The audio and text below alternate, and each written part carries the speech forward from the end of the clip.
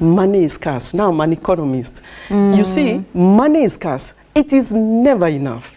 So if you do not think about how to spend it, you always think somebody took your money. Have you ever gone to, a place you thought you had 1,000 and you'd count again, you have 200 and you start suspecting everyone? Because money generally, and Papa, and it should be, when you see people with a lot of money, don't envy them. Money should be scarce. It's a variable commodity that must be managed well. So because it is scarce, you must apply thought to its use. And those are the three things I want you to remember as young people, that it's a God-given gift. It is entrenched in God's word. And three, economically, it's scarce.